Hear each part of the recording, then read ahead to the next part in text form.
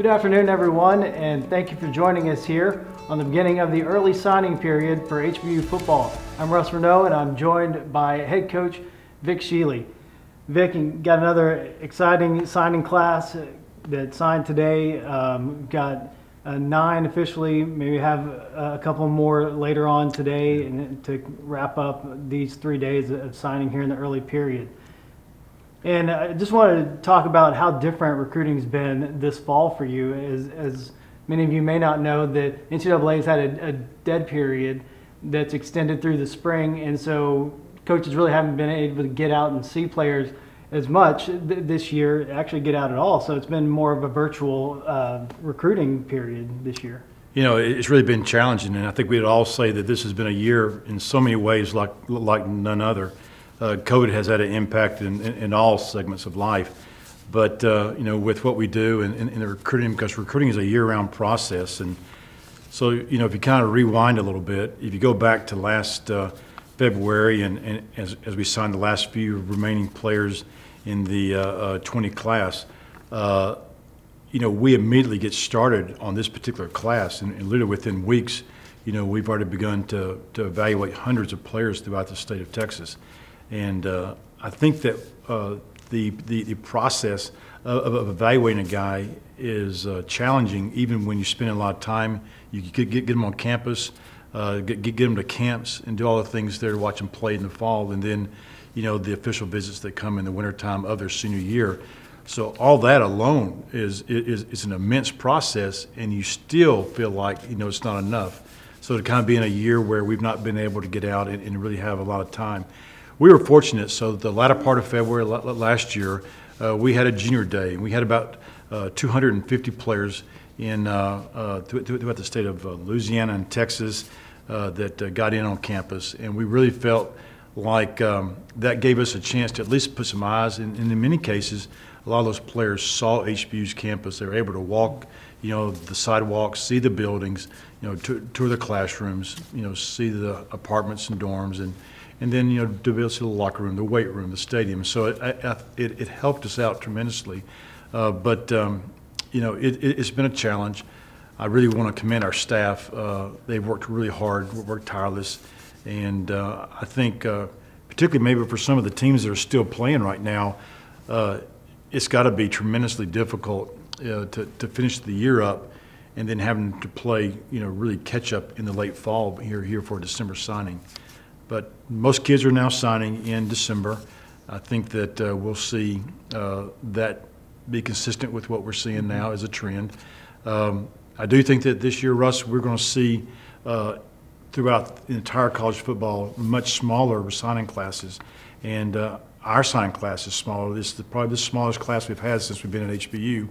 And most of that is contributed to the simple fact that the NCAA froze the eligibility clock August 1 for every college athlete, and essentially next August in 2021 they will pick up the eligibility time clock. So everyone was granted an extra year of eligibility. Thus, when you have seniors that would normally graduate and half or, you know, 2/3 decide to come back for a completed, you know, final senior year because they want to enjoy that senior moment, you know, it all of a sudden takes those scholarships that would normally free up, and it really makes it difficult because now you're trying to you know, see where your recruiting has to now be trimmed down.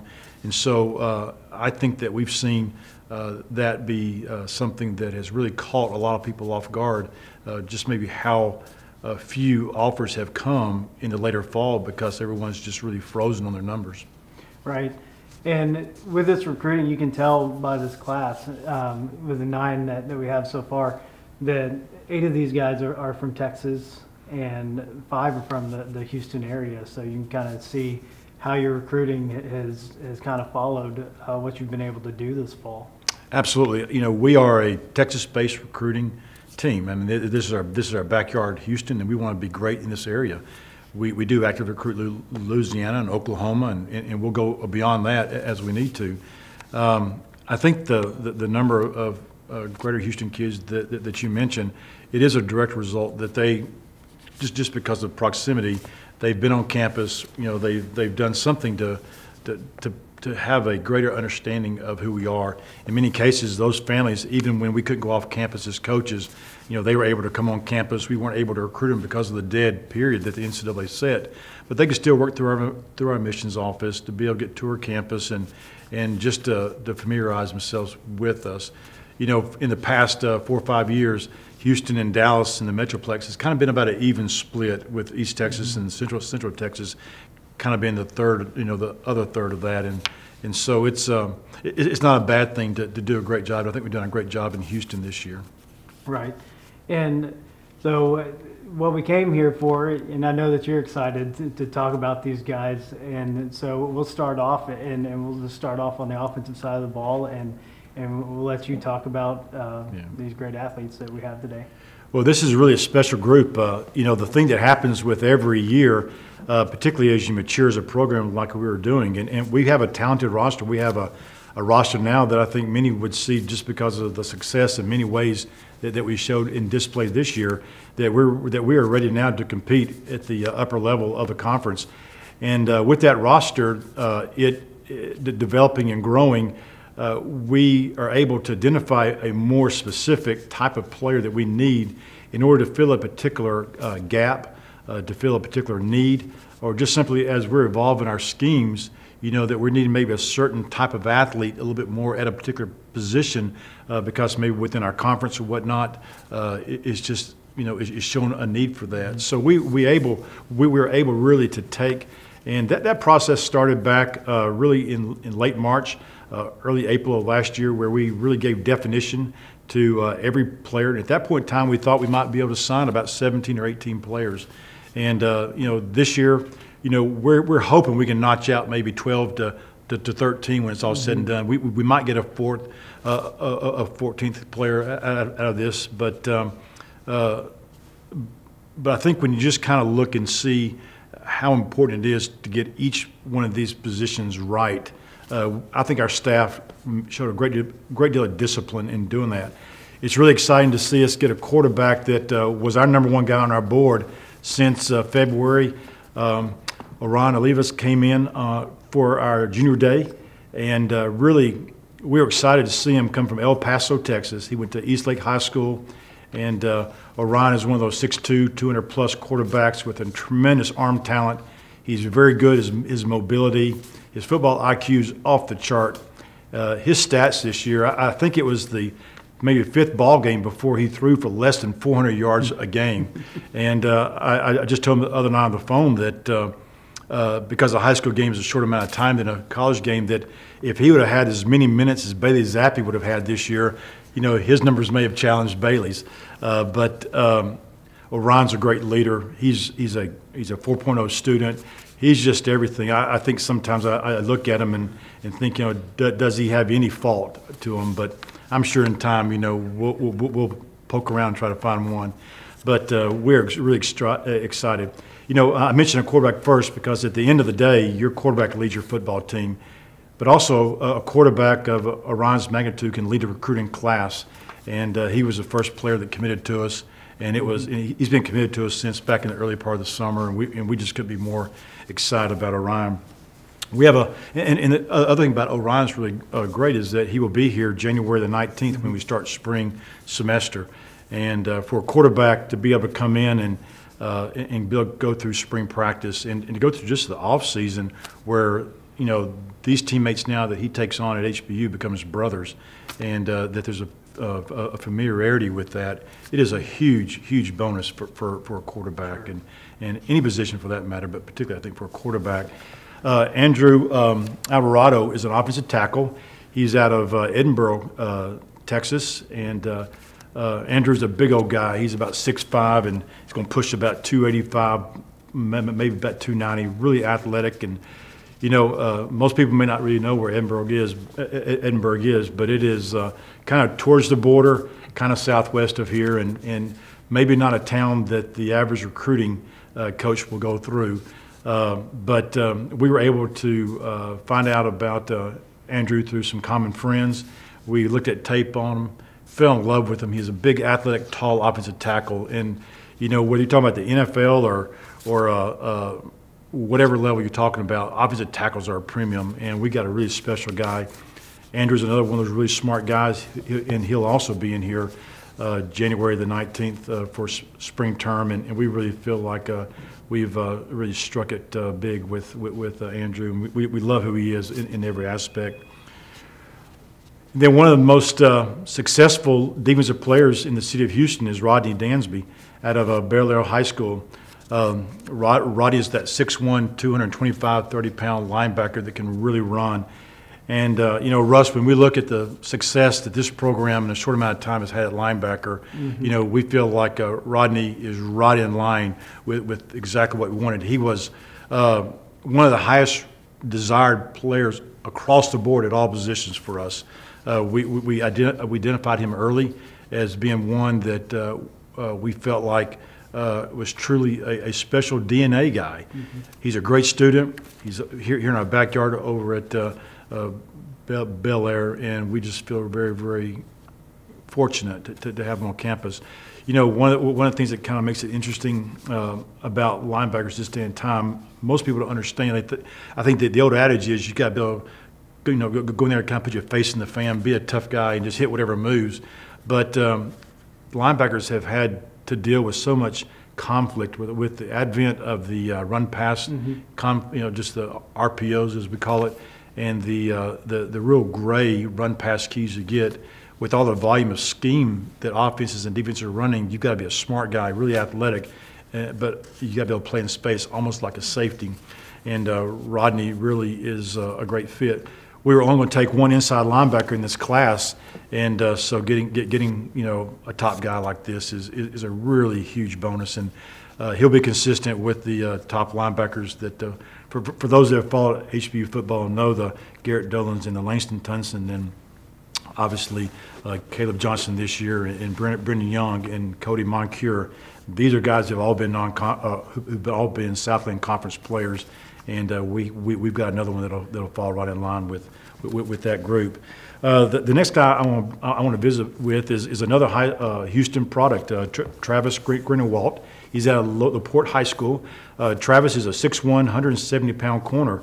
And one thing that you're constantly trying to do is you're trying to find corners with length. And when we kind of talk about length, we're talking about long arms, and we're also talking about height. And if you can kind of find those guys that have a long distance between the floor and their belt, those long legs, it all adds to the component of length. And Travis really displays all those qualities. He is super athletic, a bright student. His mom, Kelly, is a wonderful lady. And just I think when we kind of look at, corners, and as hard as they are to find, and Travis has been committed to us, well back since the summer, and we just feel like we've got a great one. And Travis was recognized by the Greater Houston Touchdown Club as one of the top defensive players in the city of Houston this year, and has been publicized as that. And so we just feel like here again, a very specific need, and we went out and found one of our top guys. And in this class, maybe not as big, but the quality is really pretty special.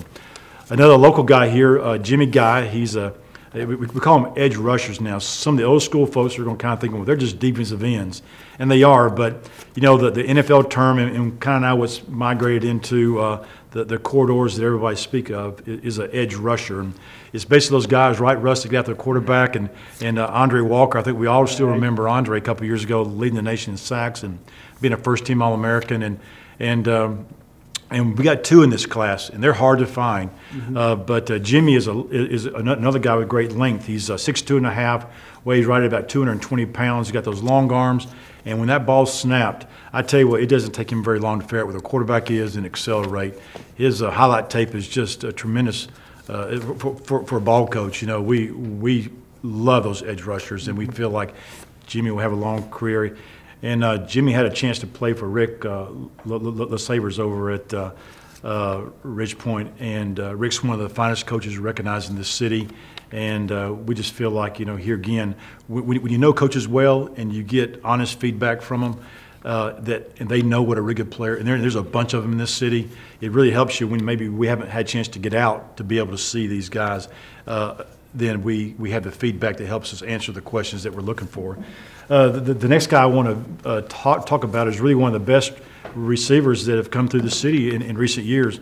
Charles King out of a pretty good program in the city, North Shore, and they just keep on figuring out how to win every ball game. And it's really a credit to the coaching staff and the players in that program at the consistency that they have shown. But Charles is a guy that, many might say is maybe the most valuable player on that North Shore team this year. He does so many things, never comes off the field.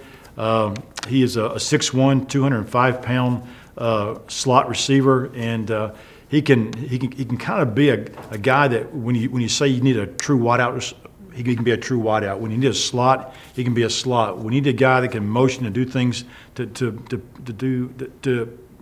be the high IQ guy, within the offense that you move around. He can do that. He's got great ball skills, highly competitive, and does a great job in the classroom. And he is a great example of the product that's coming out of North Shore.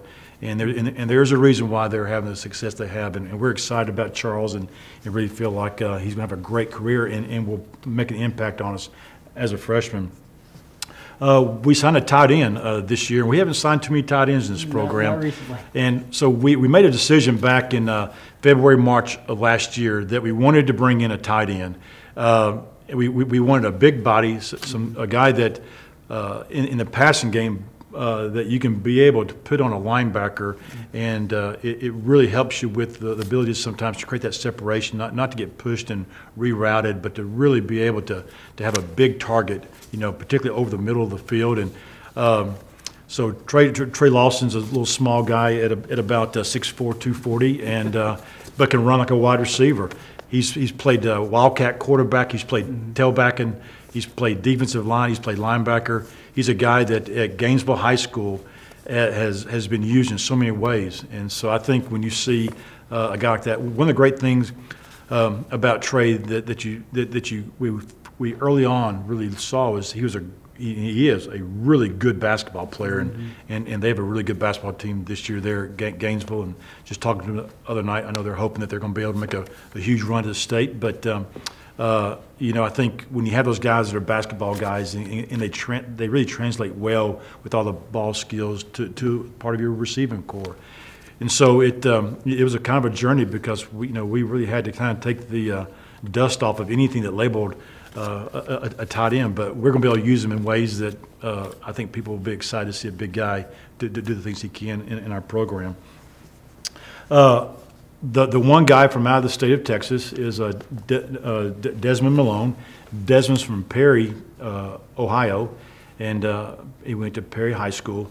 Ohio is probably regarded as one of the top 5 states in the nation there, Russ, with recruiting and the number of athletes that come out of there. And we really feel like we got a special safety. He's a 6'2", 190-pound guy. Kind of a little bit of the situation here is that his dad works for Lockheed Martin up in Fort Worth. His dad was from Houston, and so he called us up, I don't know, probably about a month ago and just said, I have a really good son that plays football in Ohio. Well, that gets our attention there. Right.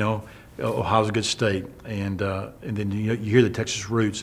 You put on the tape and you see Desmond, and he's a really good player. He's a big safety that will come up and really, he's a physical guy.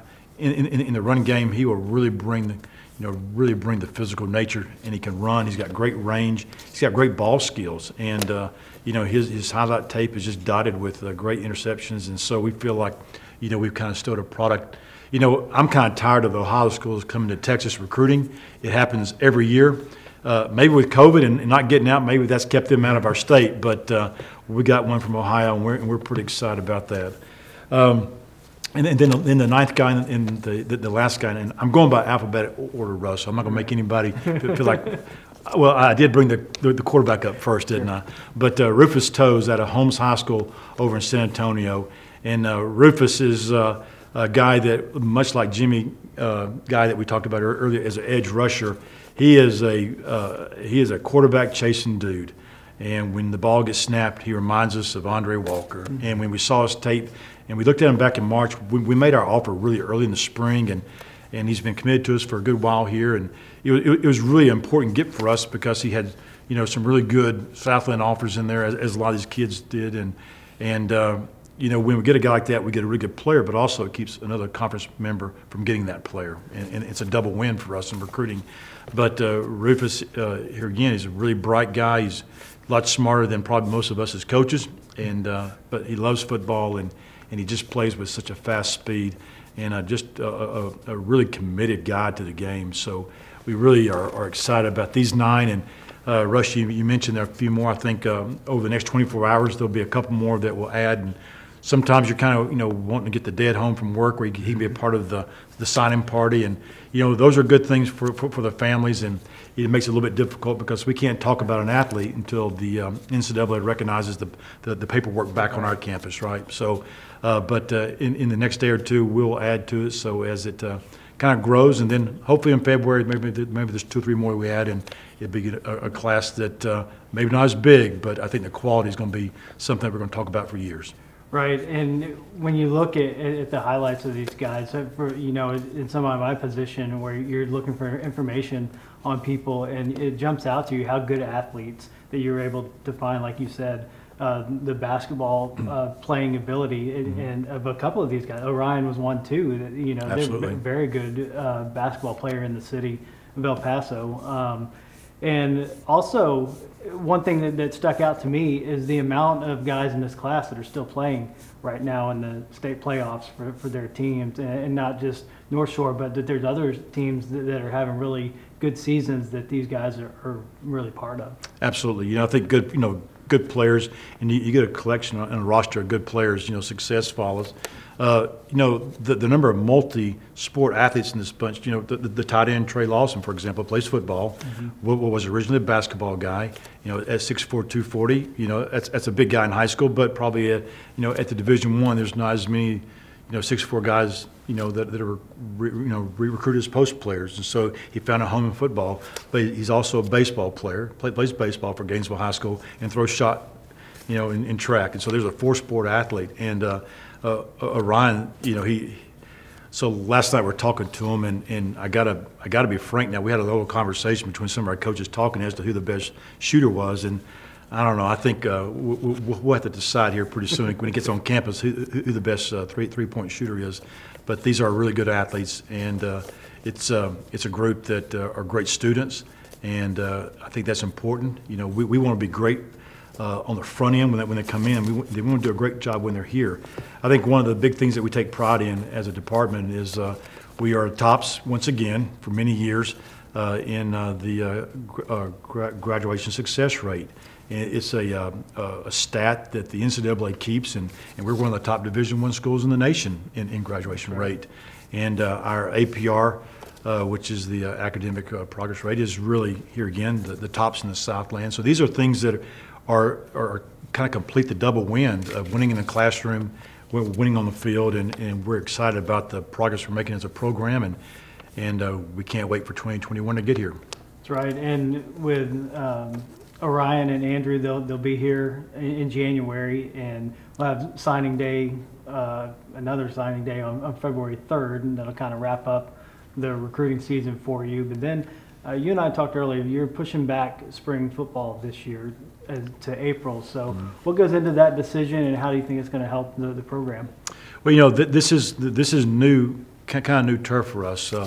There's been a growing trend in recent years to try to push spring practice. We get 15 days within a 35-day period, 15 practices in a 35-day period. And so the NCAA controls that. It's a very regimented time. And once you start, you got to get those 15 in 35. If you don't get them in, you don't get them in. And we were fortunate that last year we got 11 practices in of the 15 before the COVID break hit. And because we went early, we were able to be able to do that. And we feel like it really helped us in August. Well, this year I think with the COVID virus, really where we are, and seeing where maybe the later fall may be a time where there's less concern over, maybe how broad the virus may be at that point in time. I think we're all encouraged by the vaccine coming out this week for the healthcare workers and the law enforcement and those individuals who are out there serving our communities. And as the vaccine only grows in its spread, then I think we'll be able to see probably a healthier environment to practice. I think that's what's tough is in February, if we were to have a situation, and we were so fortunate this fall, Russ, that we're not impacted within the campus as a whole at HBU, right, but our team with COVID. But if you get one player and there's a couple, 3 or 4, critical contact or tracings involved, those guys would miss, and you can never get those practices back. So it's a wise move. And of course, we've had a few surgeries. And because we finished earlier, those surgeries occurred in mid-October, mm-hmm. and so a few of those surgeries, we'll get them back by going in April. So we'll start spring practice April the 5th and be done by April the 30th, as opposed to starting early in February. And I think it's the right decision for us where we are at this point. All right, Coach. Well, I want to congratulate you on another great class and the work that you and the coaching staff have been able to do in the fall with all of the challenges. I know it's tough, but looks like you've come through it pretty well with this class. I just want to thank everybody for joining us here this afternoon and tuning in, and we'll be back. We'll have a full press conference on Wednesday, February 3rd for National Signing Day. It's a little different in December with the campus being a little less lively, so we come back in February and do all the bells and whistles, and you can watch that on HBUHuskies.com. And right now, as we head into the holidays in 2021, Coach, I'm just going to leave it to you to wrap up and what you're looking forward to as we head into the new year. Well, 2020 has been a tough year. COVID's changed our country, and everything that we kind of know has been normal. It's changed that. And for all of us and for those families that have been impacted, I know I speak for the HBU community. Our hearts have been with so many folks that have been, in many cases, just really saddened, by the effects. But, we got 2021 coming, and we're praying for just a great year to come. We are excited about this football team as we grow. But in the meantime, we've got a pretty special day there, December 25th coming up, and just really wish everybody a Merry Christmas.